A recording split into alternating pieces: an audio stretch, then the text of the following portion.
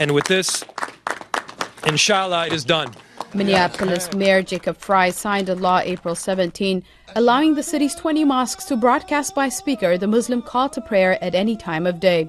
The call to prayer, also known as adhan, is recited 5 times a day from dawn to dusk throughout the year, but the previous noise ordinance prevented some early morning and evening calls. Mayor Jacob Fry said the decision was about inclusion and welcoming all religions. This is about all of us that have some form of faith or religion, from the church bells to the blow of the shofar to adhan and the call to prayer. This is about inclusion, peace, and freedom of religion.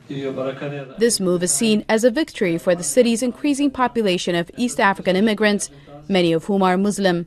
The decision was also praised by leaders in the Muslim community. Today is a historical day for this mosque, for the Muslim community in Minneapolis, but also for the Muslim community in Minnesota, for the Muslim community in the United States, for the Muslim community in the whole world, to watch and see this taking place inside of a mosque. Jailani Hussain, executive director of the Minnesota chapter of the Council on American Islamic Relations, or CARE, said allowing the call to prayer 5 times a day would decrease Islamophobia and increase understanding of the Muslim faith. So I see this as an opportunity to educate, an opportunity for people to see us, hear us, and an opportunity for those who hate us maybe, an opportunity for them to connect with us. And so I'm really glad that this has happened, and I think it's a positive sign for us here in Minnesota. Muslim leaders say they haven't yet received and don't expect any backlash to the idea of early morning and late night calls to prayer. They say it's no different than the sounding of church bells, but they also say